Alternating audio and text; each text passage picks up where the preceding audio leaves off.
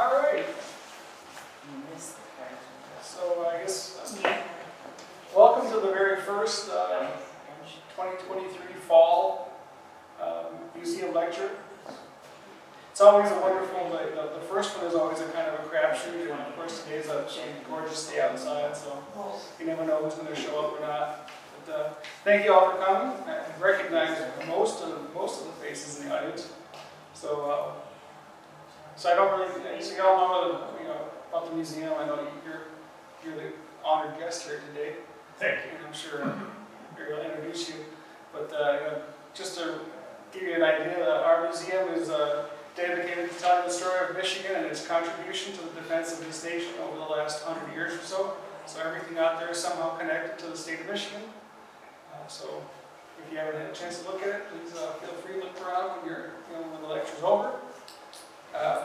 We have the brochures out there for our upcoming lectures are up on the table. You can grab one on your way out. The next one will be Michael Unsworth, October 29th. We'll be here. He'll be talking about the Japanese balloon bombs. So that will be our next presentation at the end of this month. And then the next one will be in January. Will be Bailey Israel will be talking about Rose of the River. We do not yet have February, March, or April booked, so if anybody has any ideas or knows somebody, please let me know. I have a couple openings on the calendar. So I guess without any further delay, I will turn the microphone over. Thank you, Chris. All right. You think we should darken the room a little bit? Yep, do that. All right. Well, good day. Welcome to this presentation about the Fairchild AC-119 gunships Yes. and the Vietnam War. It's a remarkable, little-known story. My name is Barry Levine. I've been a volunteer at the Yankee Air Museum since 2015 down in Belleville. Bit of shameless self-promotion. I've written 2 books. One's about the Yankee Air Museum itself, and one about Michigan aviation, a collection of short stories. They're both on sale at the museum's gift shop, and they're on Amazon as well. I've submitted this AC-119 story to Vietnam Magazine. I think they'll publish it in December of this year, so I hope so. It's a story worth telling. My personal interest is C-119s, the cargo, straight-up cargo version. Some of them were made at Willow Run in the early 50s, and then one thing led to another, reading about these aircraft and airmen in Vietnam.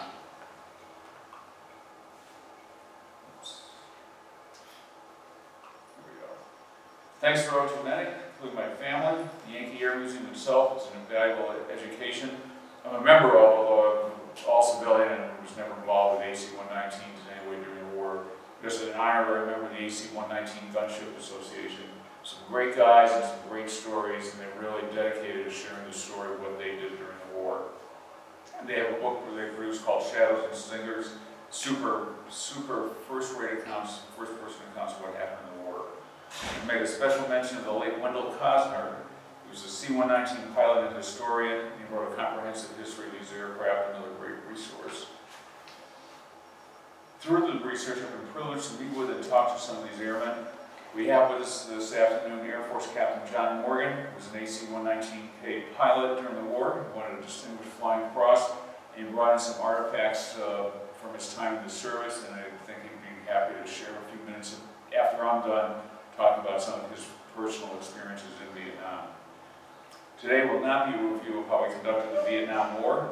What I will focus on is the aircraft, their missions and crews, as commemorated by this marker down at Dayton at the Air Force Museum, which was dedicated in 2017 at an AC-119 reunion. During the Vietnam War, the Air Force converted over 50 C-119 transports to gunships during the war. The AC stands for attack cargo. They were known either as Shadows or Stingers, depending on how the airframes were configured. To most people, C-119s don't have an immediate association with the Vietnam War like B-52s or Huey helicopters.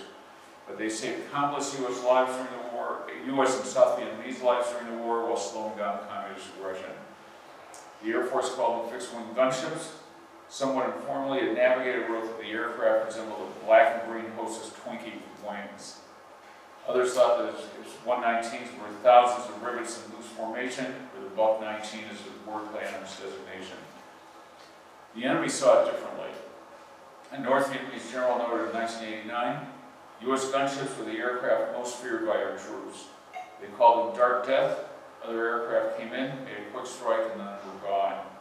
The gunships lingered over the battlefield, and when they sighted a target, the cannons released sustained destruction that the North Vietnamese ground crews had never seen. One of the pilots was a man named Don Fraker. He knew that one 2-minute orbit by an AC-119 could cover every square inch of an area the size of a football field with gunfire. Fraker was well aware of the human toll that took, and that weighed heavily on him. Roots of the Shadows and Stingers go back to Sherman Fairchild. He was born in 1896 and founded over 70 companies, including Fairchild Aircraft, which made significant contributions to aviation and aerial photography. He was a 1979 inductee into the National Aviation Hall of Fame. Among many other aircraft, Fairchild Aviation built a C-82 Packet, designed to replace pre-World War II transport aircraft such as the Douglas C-47. The next generation C-82 was redesigned with bigger engines. The cockpit was moved forward towards the nose. First flown in 1947, became the C-119 flying boxcar. There's no evidence anyone ever thought these freight haulers would become armed combat aircraft over Southeast Asia. Over 1,100 of these things were built, including 71 at Kaiser Fraser and Willow Run, and you can see Fraser from Kaiser Fraser over the old Willow Run bomber plant. In 1953, the Air Force canceled the contract with Kaiser Fraser. There was some dispute about cost overruns. I think the full story is probably lost in history. At least 8 of the Kaiser Fraser C-119s were reconfigured for Vietnam service based on review of serial numbers. And a side note, both aircraft appeared in film. C-82s was in the 1965 flight of the Phoenix with Jimmy Stewart. Sir? You see that movie? Yep, that was a good one. And there was a 2004 remake with Dennis Quaid that used a C-119. Based on an Ellis and Trevor novel, a survival film after an aircraft crashes in the desert and the survivors cobble together something they could fly. In addition to traditional air cargo roles, C-119s have unique assignments. Boxcars drop prefabricated bridge components, which weighed almost 2,500 pounds each, to assist Marines fighting their way out of North Korea's Chosan Reservoir in November 1950. It's essential to the Marine survival and avoiding annihilation by the Chinese. In Southeast Asia, the Civil Air Transport, or CAP, was a CIA operation, the predecessor to Air America. CAP took C-119s, repainted them in French Air Force livery, and flew them with U.S. pilots. And they dropped supplies and French paratroopers at the Bien Phu in 1954. Two of those pilots, James McGovern and Wallace Buford, were shot down and killed, becoming 2 of the first Americans killed in what became the Vietnam War. Neither of these men's names appear in the Vietnam Wall in D.C., which reports casualties from 1959 forward. Both of these men were posthumously awarded the French Legion of Honor by President Jacques Chirac of France in 2005. They became part of our 1950s and 60s espionage efforts against the Soviet Union and China. One example, there's a number of these programs, but one was called Project Corona. C-119s and then C-130s retrieved capsules brought by a satellite from outer space with photos of Soviet and Chinese military installations. Huge success for us. We got tons and tons and tons of information. The retrieval process was kind of this Rube Goldberg act. We used hooks and wires to catch the descending capsule midair at about 10,000 feet altitude, and the capsule falling at about 1,600 feet per minute. The first retrieval aircraft is on display at the Air Force Museum in Dayton. 1962, 119s ferried U.S. troops to Florida for a potential invasion of Cuba in October that year in response to the missile crisis. A B-52 commander of McCoy Air Force Base in Florida recalled waves of C-119 aircraft loaded with paratroopers landing for a potential Cuban invasion. Presumably, the C-119s would have gone ahead and been deployed if we actually invaded Cuba. Of course, if that happened, we wouldn't be here today. In terms of gunship development, the concept goes back years in military history. Lieutenant Fred Nelson's on the right, and Lieutenant Colonel Gilmore McDonald on the left. They tried in the 1920s and 1940s to have the idea of a gunship, and just no luck. The theory was aircraft flying a level turn around a point on the ground as if tethered to a pylon can deliver accurate accurate firepower from guns perpendicular to the line of flight. Two key figures in the story are Captain Ron Terry and Lieutenant Edwin Sasaki. Terry's on the left. He was an Air Force pilot, inspected all aspects of air operations in Vietnam as part of the Air Force Systems Command Team. Sasaki flew 36 missions on C-47s designing and evaluating gunships. He had earlier worked in Gemini 4 technology for NASA. Photos show Sasaki in his later career in higher education. So in the early 60s, the Viet Cong were regularly attacking U.S. Special Forces outposts and Vietnamese hamlets at night to avoid air counterattacks. U.S. flare ships could effectively illuminate areas surrounding hamlets, thus protecting against night assaults. That led to Terry and Sasaki briefing General Curtis LeMay, who was the Air Force Chief of Staff at the time, about gunships. LeMay approved further tests in Vietnam.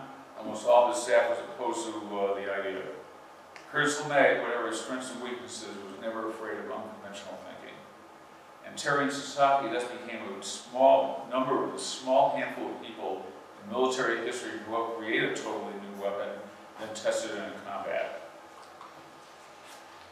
So Gunship 1 is the AC-47, and as it turns out, the Air Force had 4 variants of gunships in Vietnam. Gunship 1 was an AC-47, which was based on the civilian Douglas DC-3. Generally known as Spooky or Puff the Magic Dragon, they served well. Some were lost to enemy action. We needed aircraft that could carry more firepower. Led to Gunship 2, excuse me, AC-130, based on the Lockheed C-130. This was generally known as Spectre.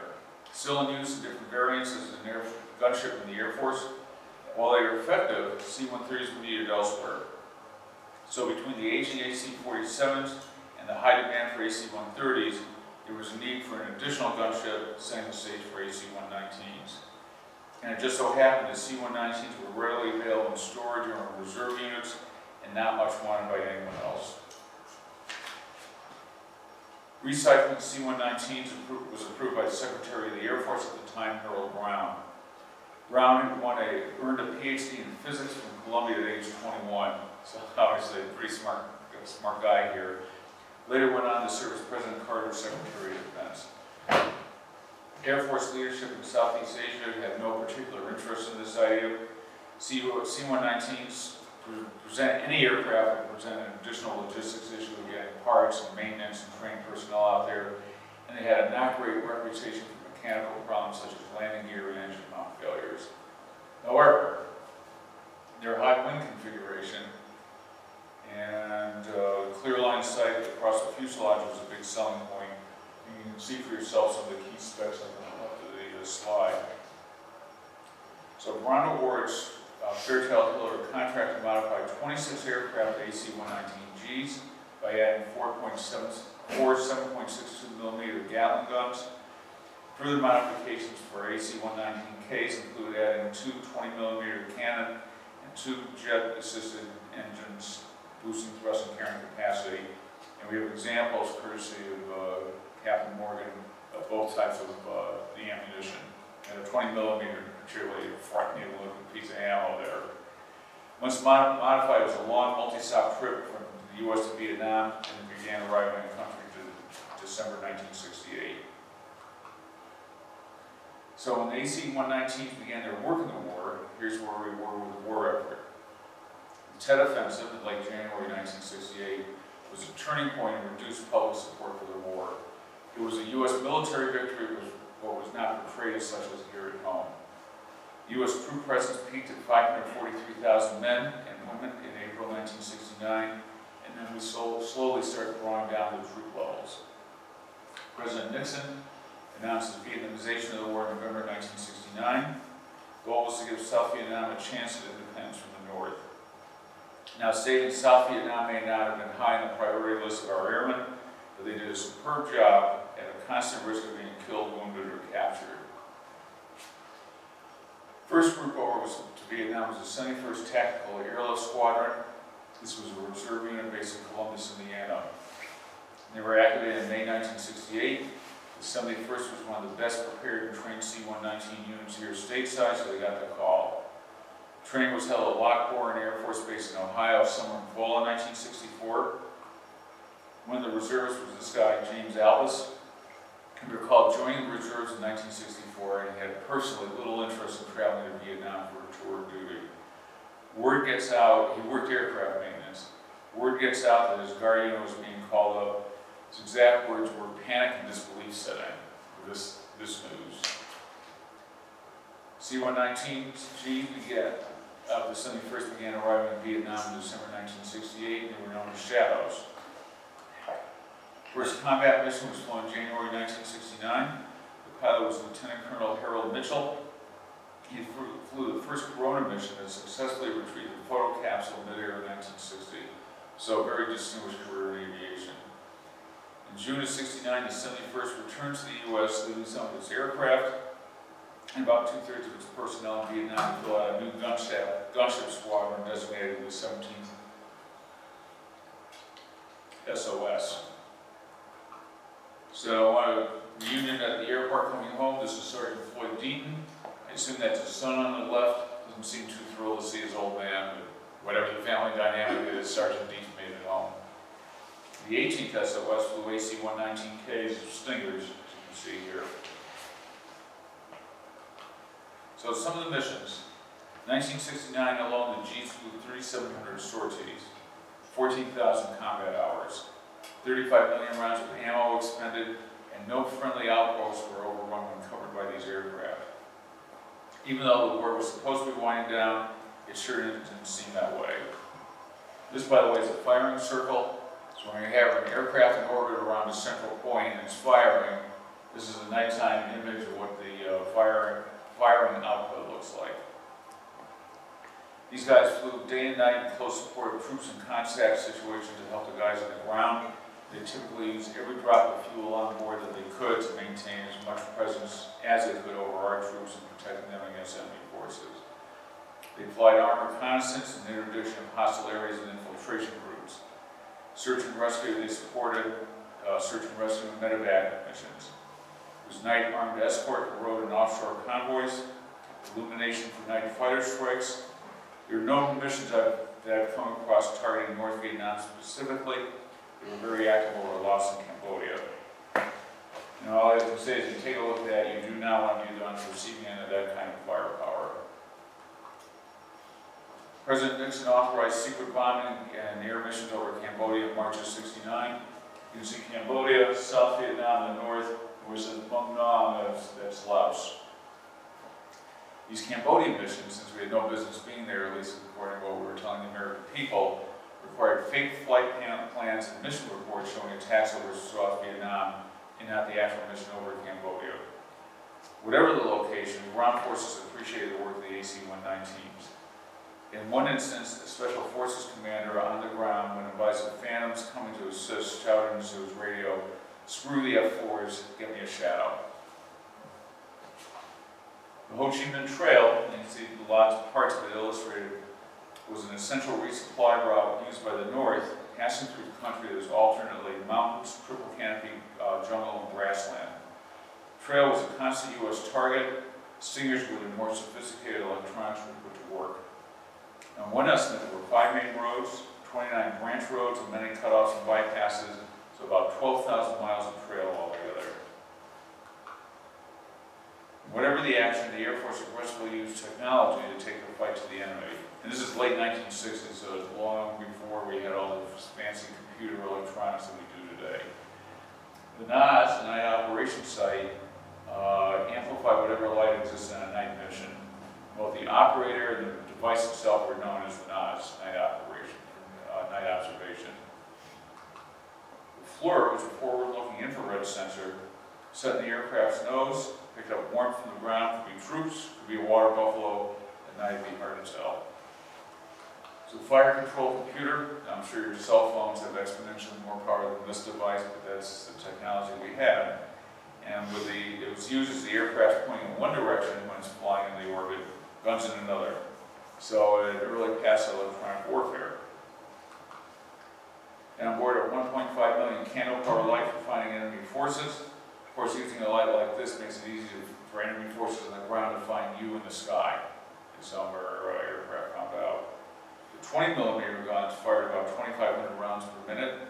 The 7.62mm guns either fire 6,000 rounds per minute in a fast setting or 3,000 rounds per minute in a slow setting, so an absolute tremendous amount of firepower. The pilots fired the guns. Here's a 20mm. Here's some artwork. The pilots actually fire the guns, not the gunners. Aviation's weapons mechanics was their formal title for the gunners. They loaded and maintained the equipment. One mechanic, Everett Sprouse, would call the noise. So the gunship was shaking so hard that he believed that any second the aircraft would come apart. The noise and smoke were so intense it would take a couple hours after a mission to clear the brain. Gun barrels would turn red and white from bullets being fired at such high rates. And in reloading, the 20mm required using a drill-like device weighing between 30 and 40 pounds, and you were most definitely not flying in a straight line. So you really had to be careful you didn't go flying all about inside the cabin. Left bank, right bank, up and down is just high risk work. Flying the aircraft in attack mode was a constant challenge. There were 3 men coordinating the effort: the pilot, the co-pilot, and the flight engineer, as well as with input from the navigator. The aircraft commander and pilot flew rudder in the ailerons. The firing circle, he was constantly looking left and with his eyes on the gun sight. So often flying at night, so there was no visible horizon. Co-pilot flew pitch, which controlled altitude. The AC-119 did not have an independent altitude hold. The flight engineer worked the throttles and monitored the gauges. 3-man effort requiring extensive coordination. This guy's not sitting in some sort of built-in seat, so he had an empty ammo can for the ride. 2 serious issues were vertigo and target fixation for the pilots while they were flying the firing circle. Communications was a constant problem. Airmen used multiple frequencies with the ground and other aircraft. There was an internal intercom system, and all this with a deafening din. So there was quite a bit of emphasis on discipline and how you communicated, keep it brief to the point, because there just wasn't time or sound quality for excess chatter. Anti-aircraft fire was always a risk, such as from the Russian-made SA-7. So lightweight, shoulder-fired surface-to-air missile. The illuminator operators kept a lookout. If anti-aircraft was fired, spotted, evasive action was needed to be taken quickly. Gunners would need to hang on. The sharp bank turns would be expected. And one of the guys I met that was an AC-119 gunner, so there was absolute trust between all the crew members.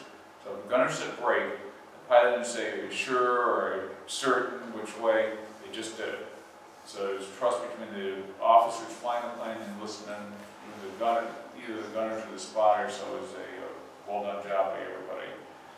There's a bit of gallows humor on board referred to field goals, which is enemy fire going between the tail booms and the horizontal stabilizer. Another risk, these planes were wide open, and one guy was telling me they'd fly trail planes delivering Agent Orange to the enemy, so the Agent Orange would get sucked right into the AC-119, so that happened. And that's what battle damage might look like. At least this airplane made it back to base. Mechanics were unsung heroes on the ground of the war effort. Long shifts, undermanned and absolutely necessary. The high pace of combat operations, wear and tear on the airframes and engines made for a long workday for maintenance. Maintenance men often flew on the mission, serving as gunners and equipment operators. Often had to cut corners in safety because of the high mission tempo and a shortage of trained mechanics. One crew chief named Jesse Laos noted that because of time constraints, maintenance such as adjusting carburetors would occur with the engine running. So Laos would climb out of the cockpit, walk on top of the airplane, over the wing, and over the running engine to get to work. Easily could have been a disaster and a likely court-martial if we did this stateside, and that wasn't the only safety shortcut that these guys took. I'd like to share some stories, some funny, some tragic, all thought-compelling. A few light notes. Gunners might be referred to as puking cannon cockers because they often got airsick. Bob Sofrino was a crewman aboard an AC-119 flying from the Philippines to Vietnam. The pilot had the co-pilot calculate the maximum takeoff weight to determine how much San Miguel beer could be flown back on the return trip. And as you can see from the party on the right, it wasn't all work for these guys. Navigator Frank Emma was assigned to brief units about AC-119s and was flown out to the landing zone. After landing, the pilot noticed Emma got out of the aircraft without putting on his flak jacket.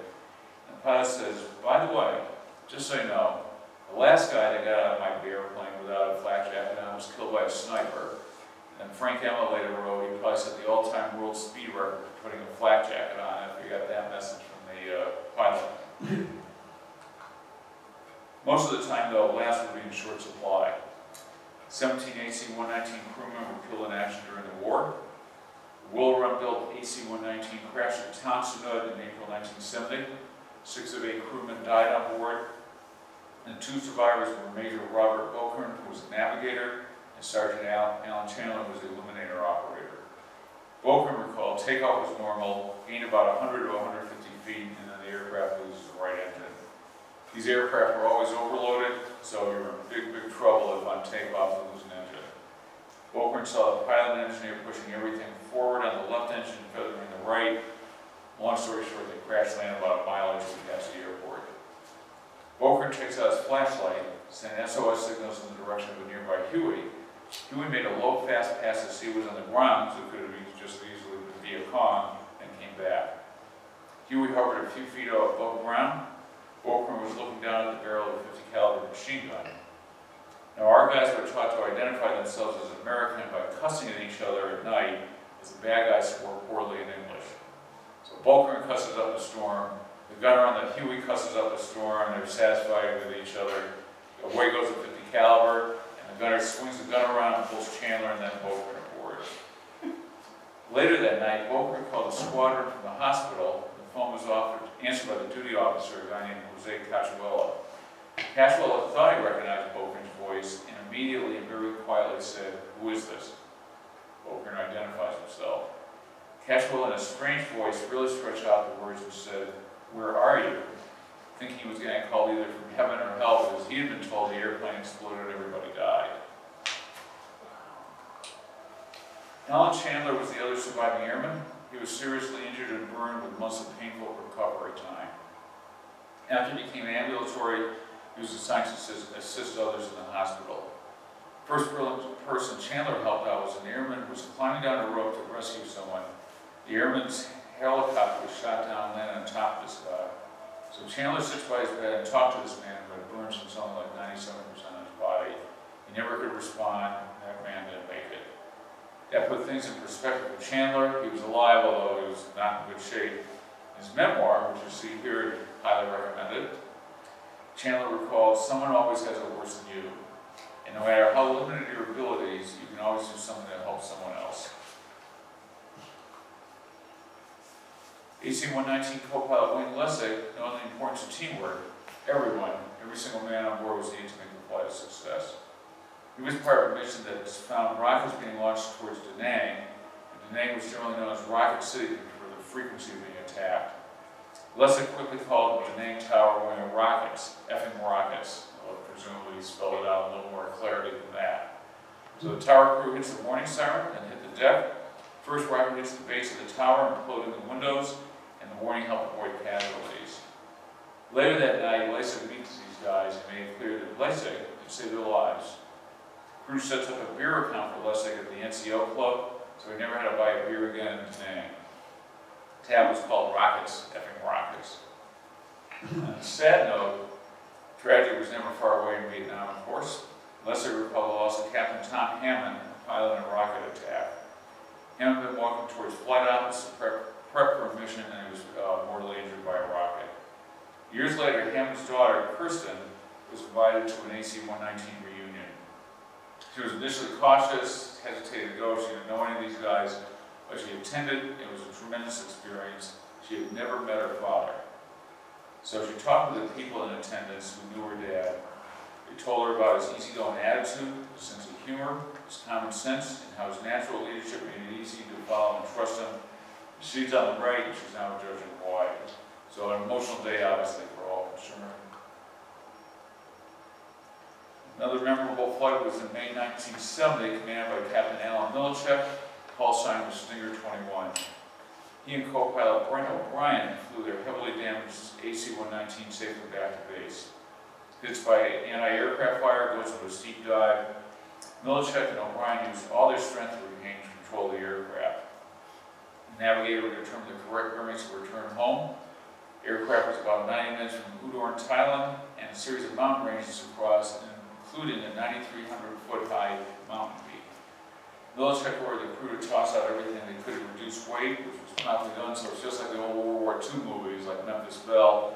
You're in trouble, you have too much weight on board, everything goes out, so the Militech ordered it to happen. So they nursed the plane back to Udon. Militech, who was a religious man, was heard over the intercom as the aircraft went into the taxiway. "Thank you, Lord, thank you." And after leaving the military, he became, among other things, a lay minister. After landing, the crew gets out and they see that 14 feet in the leading edge and over 17 feet in the trailing edge of the right wing were gone, with the damage to the right outboard aileron and to the fuel tank at the end of the wing. The crew received the McKay Trophy for the most meritorious Air Force flight in 1970. Trophy awards went back to 1912. Previous awardees included Chuck Yeager and General Henry H. Hap Arnold, so it's a pretty distinguished company. In hindsight, they couldn't believe they were able to fly that airplane back. The base commander pulled Militech aside and said, "Great job flying it, you guys should have bailed out." They made it. The daytime mission, on May 12, 1972, over South Vietnam, had a call sign Stinger 41. It was flown by Captain Terrence Courtney. His aircraft was stuck in the right wing by the anti-aircraft fire. Both right engines began burning, and I forgot to mention the K AC-119s had 4 engines, 2 propellant and 2 jet assist to help with the weight of the aircraft. Courtney uses all his strength to maintain control. When he could no longer control the aircraft, he ordered his crew to bail out, and 7 got off. Courtney was posthumously awarded an Air Force Cross for sacrificing himself and allowing most of the crew to survive. He had been nominated for a Medal of Honor. Captain David Slagle and Staff Sergeant Kenneth Brown were also killed in the incident. Memories of the 3 crewmen lost in Stinger 41 remain strong. Websites such as the Vietnam Wall of Faces have moving tributes to anyone lost in Vietnam, including Courtney, Slagle, and Brown. Terry Courtney was born in 1946 from Illinois, and he left behind his parents and 3 siblings. One remembrance said, "Terry and I trained together and spent our years in Vietnam together. His friendship will always be remembered along with the extraordinary courage that he demonstrated. He is a constant reminder of what great men do for one another during times of war." David Slagle was born in 1945 and raised in Missouri. He was remembered as a real hero, officer, and crewmate. "Even what you did for the Stinger will never be forgotten." He is married, and his photo shows him and his wife Barbara. At the time, they had a 2-year-old daughter. In a 2009 post on one of these Vietnam sites, Barbara Slagle was looking for Dave's college friends so they could tell their grandkids what type of man Dave Slagle was. Staff Sergeant Brown, born in 1947, is from Las Cruces, New Mexico. He served as the illuminator operator, which essentially means, among other tasks, he was the jump master for any bailout. Expectation was he would get off along with the pilot as the last 2 guys off the airplane. So essentially, Brown sacrificed his life for his crewmates. One friend of his wrote, "Ken Brown and I were classmates at Las Cruces High in 1965, and so recently I knew nothing of Ken's sacrifice. Knowing that his efforts in the air made the enemy pay dearly for messing with our troops makes me feel very proud to have known him. He was married and had 2 children." On a better note, the Hoa Khan Children's Hospital was opened in Da Nang in 1969. It was financed in part with contributions from U.S. service personnel, including AC-119 airmen. The first year alone, 1,600 kids were admitted, 10,000 were treated on an outpatient basis. So out of all the misery of the war, some brightness. As the U.S. pulled back, we worked on building up the South Vietnamese military. Air Force crews trained their South Vietnamese counterparts to fly AC-119s. These aircraft were turned over to the Vietnamese Air Force. Our men came home, and the AC-119s remained in Vietnam. None of these aircraft made it back to the U.S., and of course the Republic of Vietnam fell in April 1975 to the Communists. Just some random shots of crewmen, doing their job. Life, of course, moves on, and here's some remembrances from some of these guys. Erwin Greenberg remembered the camaraderie of the crews. Richard Hay dealt with PTSD for years. He and his crew had bailed out over the South China Sea. One man drowned in that incident, but he found inner peace later. A man named Shelby Lucky said, I went to do the tour again for $1 million, but the memory were worth more than $1 million. Because two common themes really emerged. One is that the other crew were some of the greatest men they ever knew in their lives, whether they were AC-119 crewmates, whether they were officers or enlisted men. And they had 100% trust in all on board to do their jobs and then get home safely. One fellow that I met is named Terry Ceroli, lives down in South Bend, Indiana. He was on board an AC-119 immediately preceding Stinger 41, and his aircraft warned Captain Courtney's aircraft about the heavy and close anti-aircraft fire. After landing, Ceroli's crew learned that the Stinger 41 had been shot down. And he told me, he'd never forget that mission. Why wasn't his aircraft shot down that day? Luck? Grace of God? Is an unanswerable question. And some of these airmen that Shadows and Stinger books have really turned philosophical in life as the randomness of it all. Of course, that's beyond the scope of this talk, but it does make me think. His name is John Rucker. He's a 21-year-old crew chief of the 18th SOS based in Da Nang.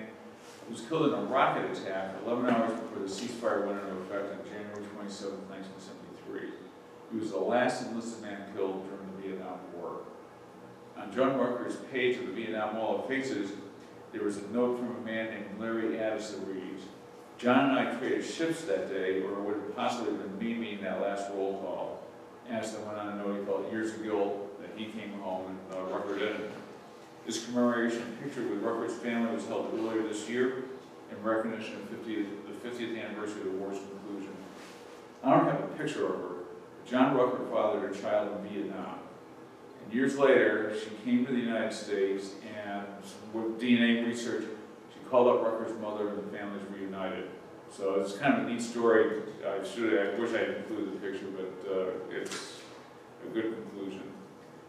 So in hindsight, what did these airmen and the ground crews and these aircraft accomplish?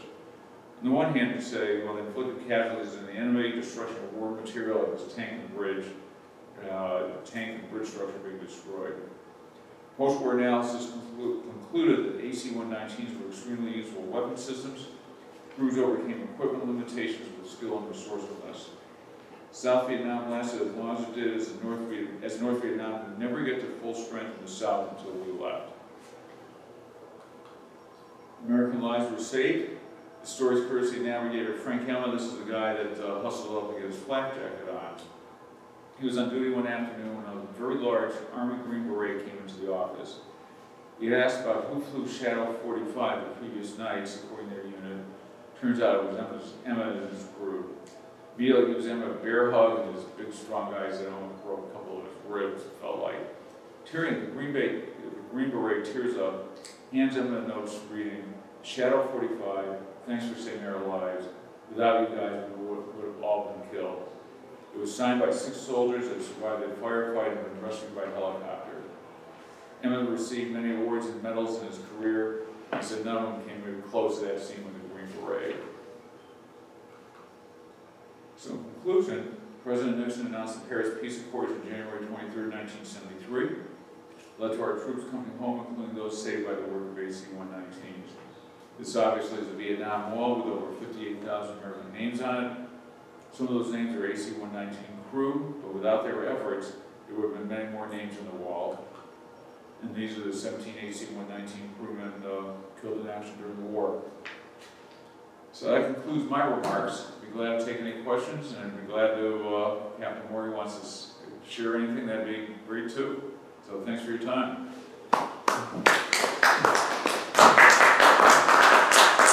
Yes, sir. I have a question. I know you've got the model of the plane, but could you just go over quickly what the arms were along the fuselage and which ones were controlled by the pilot and then which by the gunners? I don't think the gunners controlled any of them. They were all weapons loaders and maintenance guys. The gunners, that's all they did. They loaded the guns, they kept them running on the airplane. The pilot had all control of the gun. gun sight was on the left side of the left part. The left seat pilot was the aircraft commander. Okay. Okay, and these two sensor operators, the FLIR, forward-looking infrared radar, this was 1970 that I flew in 71. It was one of the most advanced systems. It detected heat. It didn't see people, but it detected heat. Truck engines, campfires. And where we flew, there was no good guys. Everything was free fire. Right. Never had to get permission from anybody, never had to ask the... So did the guns themselves focus on the heat, or did... Well, the guns were set, every mission could change. The guns were set at had to be set at a certain altitude where you were flying. Every gun had to be adjusted, all 6 guns, for that altitude. If you were flying 5,000 feet above the ground, which was the highest we ever flew, or anywhere from 2,000 to 5,000 feet, depending on the mission we were sent for. And the guns had to be reset. You had to fly in a perfect 30-degree angle of bank and at a constant airspeed. Okay. And once all that happens, theoretically, you could drop a rope out the side of that airplane, and a guy in the ground could hold that rope and walk right around. That's the premise of a gunship. Constant angle of bank at a certain airspeed at a certain elevation, and you could hit pinpoint. Were those 6 guns all these mini guns, or? No.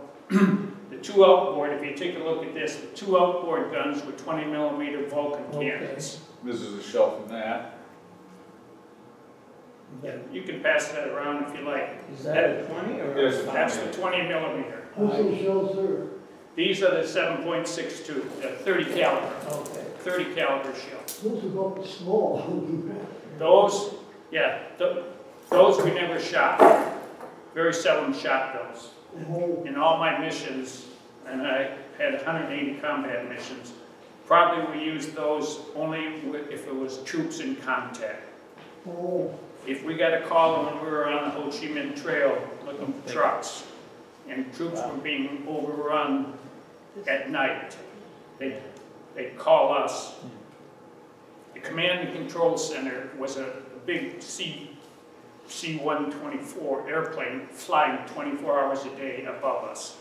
So he would contact us and give us a coordinate and said, please help Moonbeam, or somebody, and they'd give us the coordinates, and we'd fly in and we'd use the miniguns. I have a question on that 20mm. Was it just a projectile, or did it explode when it hit something? The 2 ammunitions we used for the 20 were armor-piercing incendiary or explosive incendiary. Both of them could damage or kill a truck or a train, or a tank. well, 2 types of ammunition, depending on where we were asked to fly. And how they determined that, they had many sensors that were dropped from different airplanes around the Ho Chi Minh Trail. And those sensors were broadcasting troop movements, convoys, and so every night when we went out, they'd say, okay, here's your coordinates. We've detected movement of trucks going down this last night. And so they push us into that area. The problem was, every time you get pushed, you're told which area, that when you arrived there and started finding a target or 2, they all had anti-aircraft guns aimed at us, because it was kind of a joke that if you weren't getting shot at, you were in the wrong place. Okay. Because they didn't protect places that they didn't. So Right. you always knew, and there were certain areas. There was one place called Bam Bam that was a Lima site for the bad guys that we always get shot at. I mean, it wasn't unusual to get shot at 200 times a night. And the gunners, or the IO, illuminator operator, they would lay flat out when we were in the target area. One on the left side and one on the right side, laid flat on the floor of the airplane. They were mic'd, hot mic, to talk to the crew. And they'd lay flat out, and when they saw AAA coming, they'd say, brake right, brake right, brake left, brake left. And if they say, brake right, brake, brake, brake, you knew if they were coming right at you. Because the tracers they shot at you were kind of spaced apart. But if you could only see one line of tracers, that was exciting the guys looking down. And they would just, their voices would change about 2 octaves for that. So we just jinked the airplane and put it up on its side, which the 119 wasn't really designed for. And hopefully it missed you. And it usually did. Thank you very much. Yeah. Yes, sir. He said they flew from the Philippines. Did they all fly from the Philippines? Oh, no, that was just, like, refed. There were bases in Vietnam. Yeah. They were ferry flights. They ferried the airplanes probably as a stop to fill up with gas. And then once they got into Vietnam, they stayed there. Oh, I think the long-range bombers, did they fly from the Philippines to Vietnam? They didn't. The B-52s? Huh? You're saying the B-52s? Yeah, the big bombers, yeah. Yeah, they were Guam, Okinawa, and Thailand. Oh, I don't think they staged out of the Philippines to my knowledge. I don't know, I'm just asking. Yeah. I know it was out of the country. But it was a very exciting mission. There's some pictures here that similar to what Barry showed. And the crew was a 10-man crew on the AC-119K model. 10 men, including the pilot. And the pilot, I was a captain, a young captain, and everybody reported to me on that airplane. And of all the missions I've flown, I never had a problem with anybody not doing exactly what they were supposed to do. It was the most harmonious crew, and everybody was... How many missions did you have altogether? 180. Wow. 180 missions? Yes. Wow. Over how many years? 1 year? 1 year? 11 and a half months. That's like every day. Oh, about every other day. Sometimes, yeah, you couldn't get up when the monsoons were in the area we didn't fly. So, Oh. yeah, but 180 missions. Each mission lasted between 3 and 4 hours. I was stationed at a little base called Nakhon Phanom, NKP. It's not a household word. It was in northeastern Thailand, and it's right on the Mekong River. And once we took off, we were over the river into Laos. And about probably 90% of my missions was on the Ho Chi Minh Trail. And the other 10% we were diverted for our troops in contact missions to help somebody else. I imagine your plane was hit several times by... Not directly. We sometimes if there was putting up flak, it would ping along the side of the airplane, but I was never hit directly. Yeah, never hit directly. Mainly because of the sensor guys, the guys that laid on their stomach outside, because the gunners had nothing else to do when we were shooting.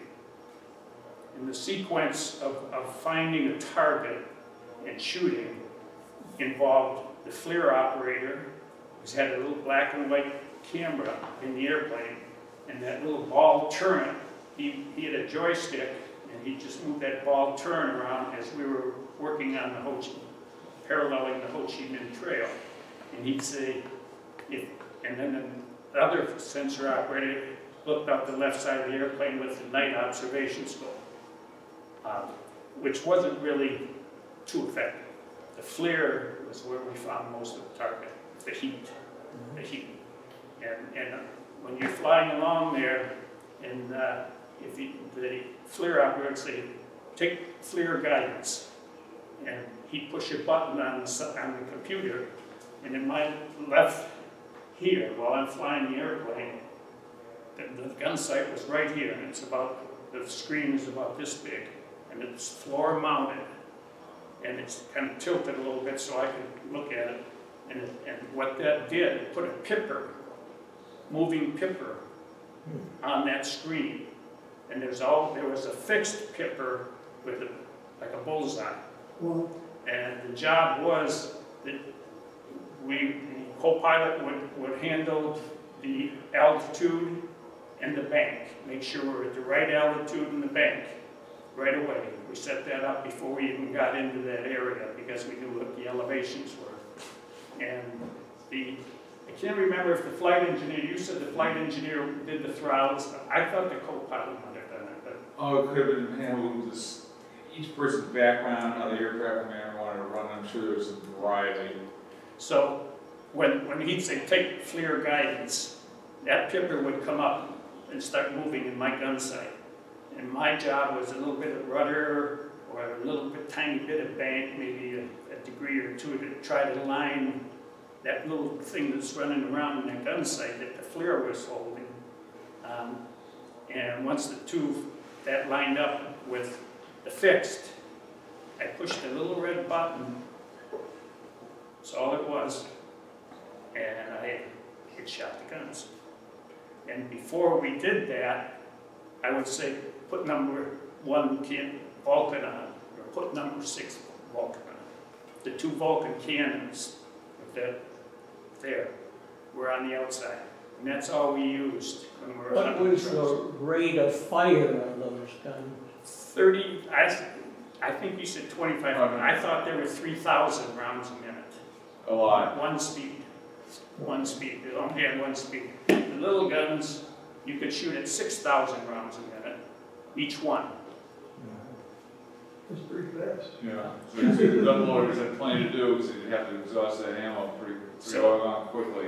Before we got into, once we got in the target area and they found a target for us, the flare or the NAS, they had a little red on the center console, a little flip switch, and I'd tell the flight engineer, gun's hot, and he'd take that switch and turn it over and push it hot.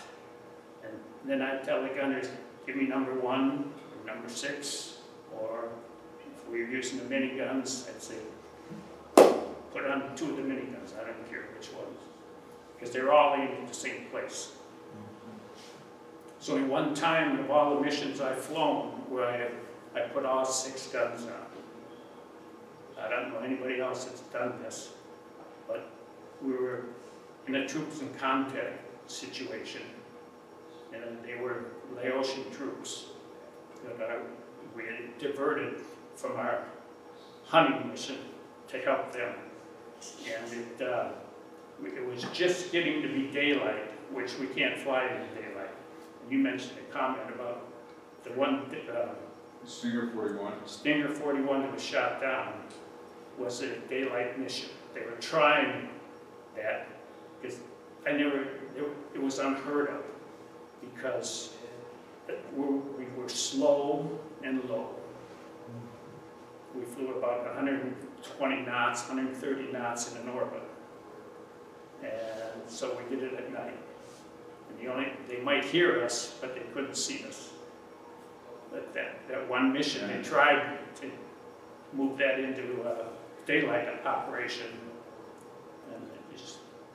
Yeah, I think it was a North Vietnamese offensive, and we were scrambling to help out the South Vietnamese, but I think that was the last AC-119 daylight mission after coordinators crew got shot down.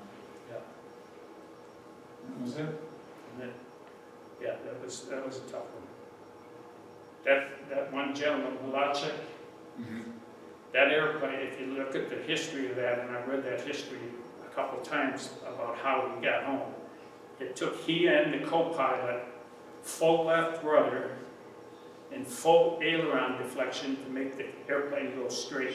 Gee, He didn't know at the time, because it was nighttime, how bad it was, but there was fire coming out from the fuel system on the other side of the airplane. And when they got down, it was 13 feet into the wing. Gone. And that's how they landed, this guy landed that airplane. After it, well, most of the crew bailed out and they jettisoned everything. It was amazing. Yeah. Truly amazing. That was how they flew for about almost an hour. Full left aileron to go straight. gee. All right. The other thing that's interesting that maybe you, Barry didn't touch on is if you were ever diverted to work at troops in contact, and it was critical to just identify the good guys and the bad guys, obviously. Yeah. That was very critical. And most of the time what we did, they had mortar tubes, the good guys, and they'd drop a flashlight in the mortar tube. And it would not alert the bad guys that the lights were on, because we could see it from up above.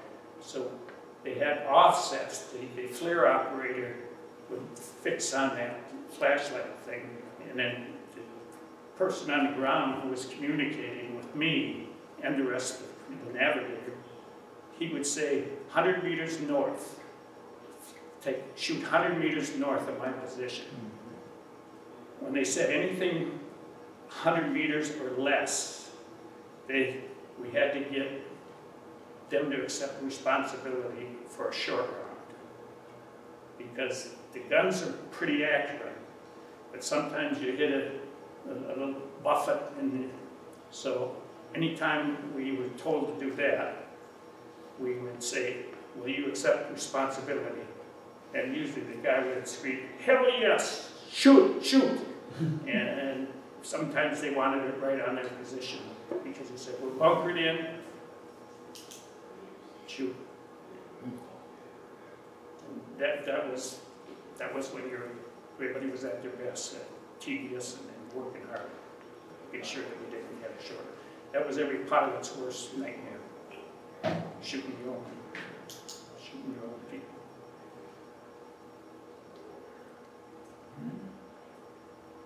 Any questions I can help you with?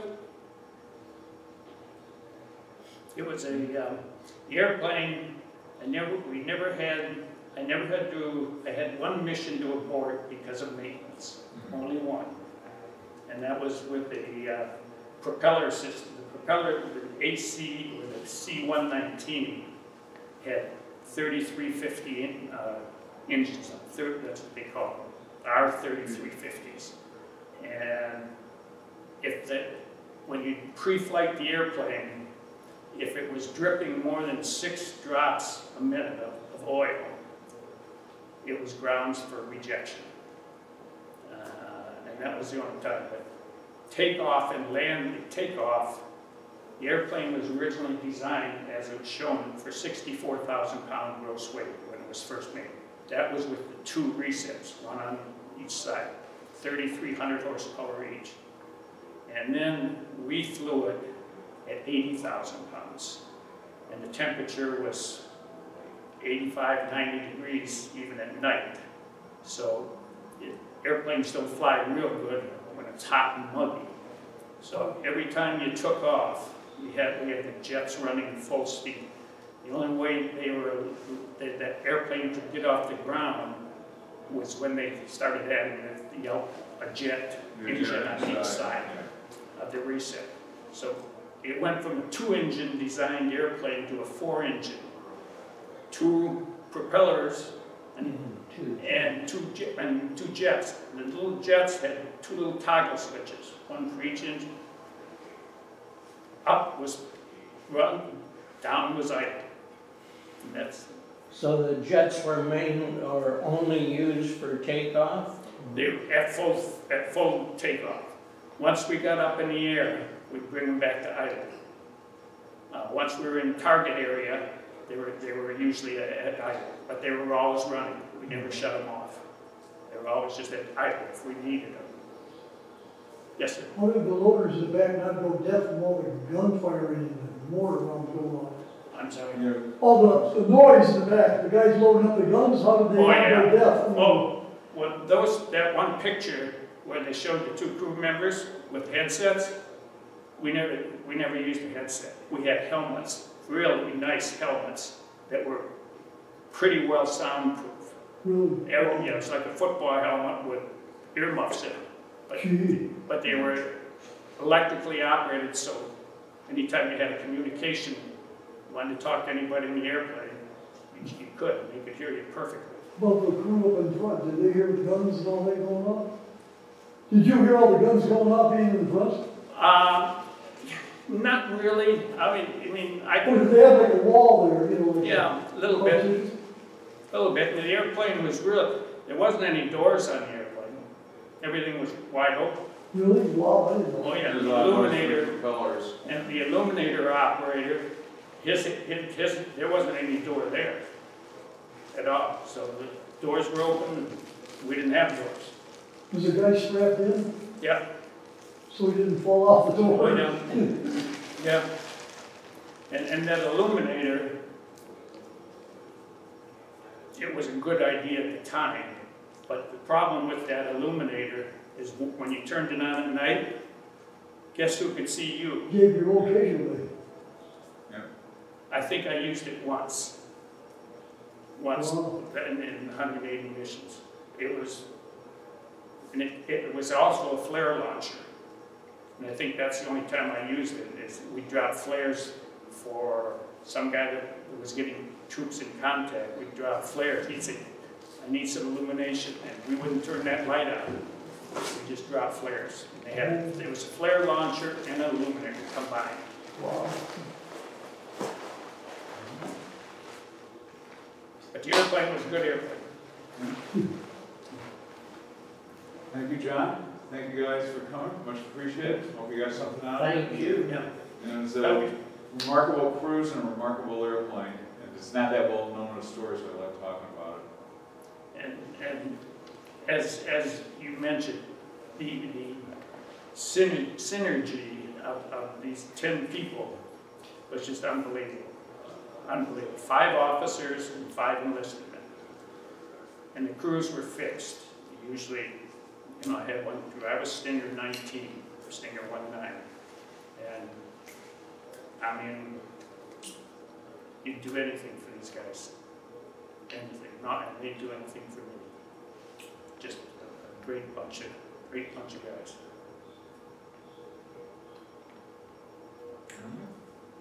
Help yourself to look at these, and I'll stick around for a while. Get any questions? Thank you.